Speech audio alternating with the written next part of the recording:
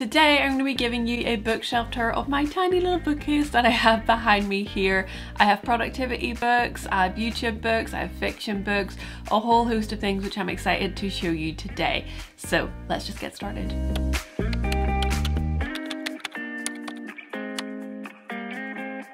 Hi, it's Kelly here, back with another video. If you're new to my channel, I really encourage you to stick around and join the community by hitting that big red subscribe button down below for new productivity and planning videos every single week. So yeah, today we are gonna be going over to my bookcase and I'm gonna be showing you some of the books that I keep in there.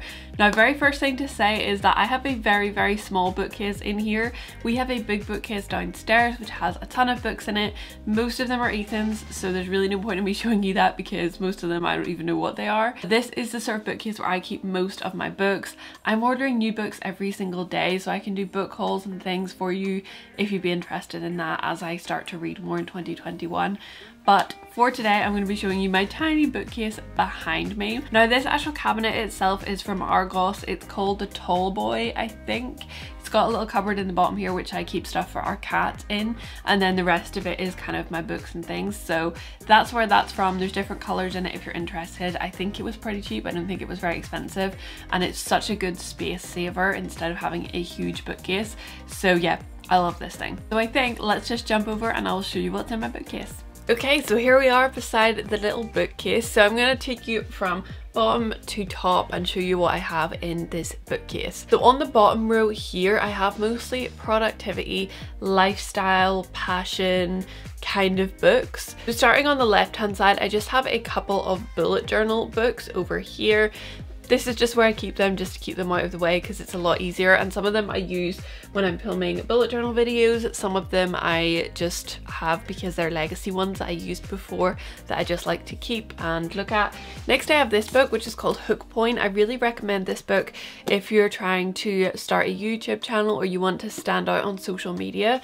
This talks about how you can stand out, how you can immediately grab attention of an audience whenever you are creating a YouTube video or creating content. So this is a really great book and I highly recommend it. So next I have a book called Do This For You. This is by Chrissy Chella. She is a fitness trainer.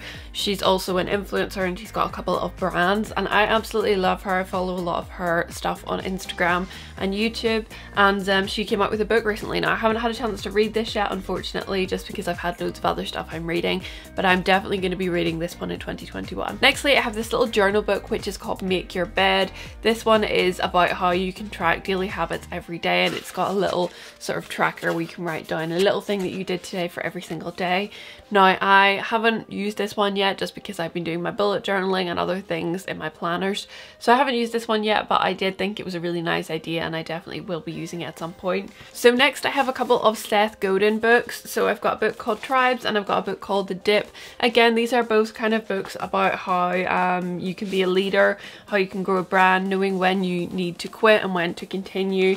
So great books, both of them. Next I have a book called Meditation and Mindfulness by Andy Puddicombe, and Andy Puddicombe is the guy who created Headspace. So Headspace is a really great app about meditation. It's something I use pretty much every single day, either for the meditation or for the sleep music. So we really love this book as well. It's really helpful to kind of put that into context and what it means in your life. So really good book. Next I've got a book called The 5 AM Club by Robin Sharma. Now this one I was really excited to read, and I've only probably got a little bit of the way through this. Like I'm only on page 38 now.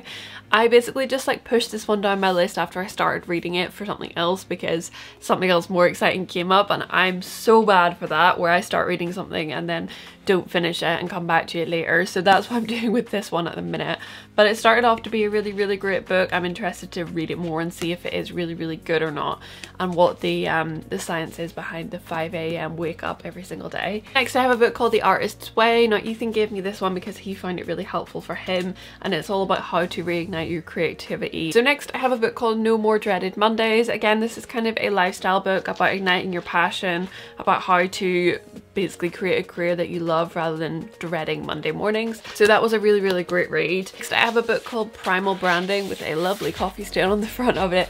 So this one is all about how to build a brand. It's all about what goes into it and what you need to be able to do that and to build a brand that stands out. Next I have a book called YouTube Secrets. This is by Sean Cannell and Benji Travis, and this is all about things you need to know when you're starting in YouTube, the strategies, the different tips and techniques and things for starting on YouTube. So that's a really great read. If you're just starting out on YouTube, I highly recommend this one. Next I've got Girl Stop Apologizing by Rachel Hollis. Now I actually signed up to Rachel's conference this year, which is Rise, her conference that she does on a yearly basis. Now unfortunately it's been moved about 3 times now, and I don't know when it's been moved to this time. I think September or something, but I'm really looking forward to that when it eventually does happening, because I loved this book. This is almost what started my interest in reading this year, is reading this book. Like, this one was just really good. And the last book for this bottom shelf is a book called Superfans. Again, this is one of my favorite reads of 2021 so far.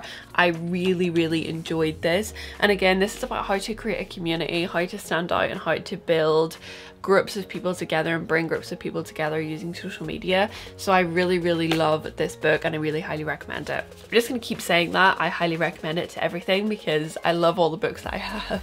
Okay, so in the next shelf here I have a couple more kind of like productivity type lifestyle books, and then I have fiction books. So I'll show you the productivity ones. So firstly I have one called How to Build It, and this is Grow Your Brand. I haven't read this yet. When I looked at it on Amazon I thought it was like a full-size proper book, but it's just a little tiny, I mean it doesn't look that small there, but like when you compare it to other books it's just like a little tiny book.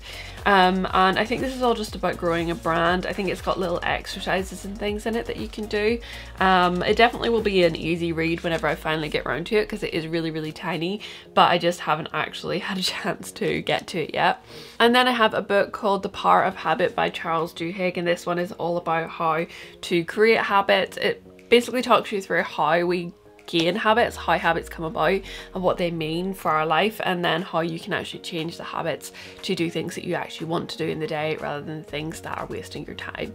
Okay, so now we are on to the fiction part. So things I like to read are usually like in 2 parts. So I have my kind of business, productivity, lifestyle, things to help me on YouTube, things to help me in life section, and then I have my fiction section, and I like to read the fiction books more in the evenings to help me unwind a little bit rather than my learning. I like to, you know, spend a little bit of time in a different world, aka a fiction book. So this shelf is pretty much all the same series of books apart from one. And the one book that is different on this shelf is the book You by Carolyn Kepnes, and this one was a Netflix series which I really enjoyed. If you haven't seen this Netflix series, 100% recommend it. Couldn't recommend it more. It is so freaking good.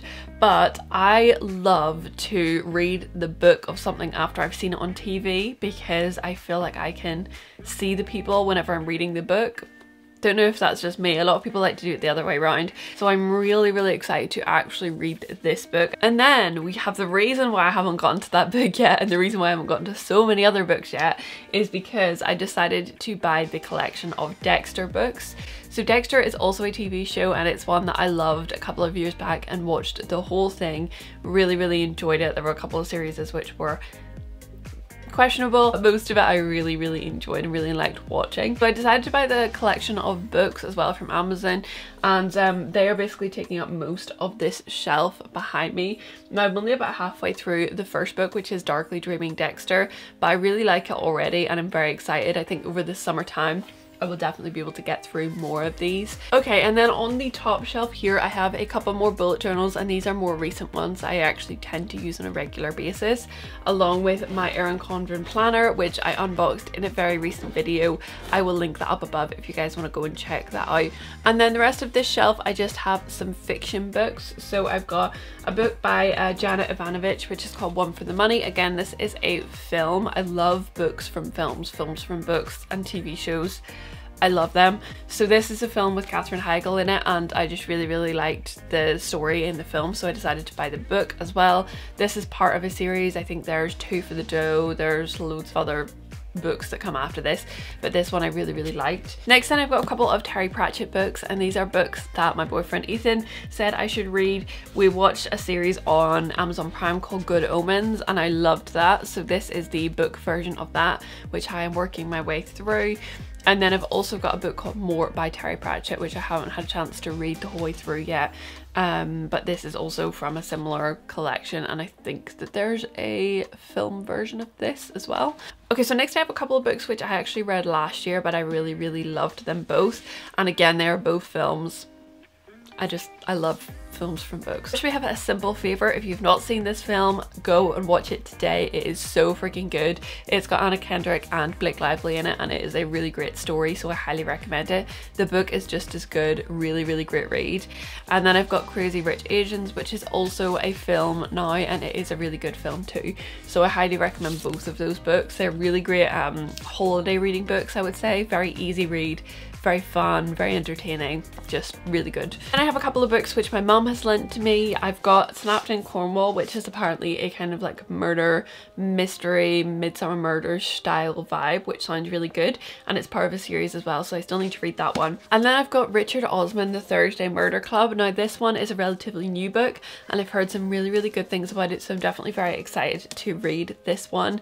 It keeps getting recommended to me on Audible. I did a review of Audible a couple of months ago for you guys. If you want to go and check that out, make sure that you click the little card, which I will put wherever it comes up above here. This one keeps getting recommended to me on Audible, so there must be something about it that's good, so I still need to read this one. I actually thought that that was it, but I've just noticed that I have got one more book in here, which is actually one that I'm currently reading, 1 Million Followers. It's by Brendan Kane, same guy that wrote this one, Hook Point. So I'm currently reading through this one at the minute, which is why it's kind of at the top of my bookshelf, and really enjoying this one so far. Again, this is just about building a brand on social media, building a following, getting subscribers, all that kind of stuff in this book. Okay, so that was my bookshelf tour. If you like this video, I highly recommend you go and check out my Audible review, where I review audiobooks in case you don't want to buy a lot of books, or you're trying to find a way that you can actually read on the go. I really recommend Audible, and I talk about it a lot in that video, so make sure you go and check that out next. Make sure you subscribe before you leave, and I will see you all in the next one.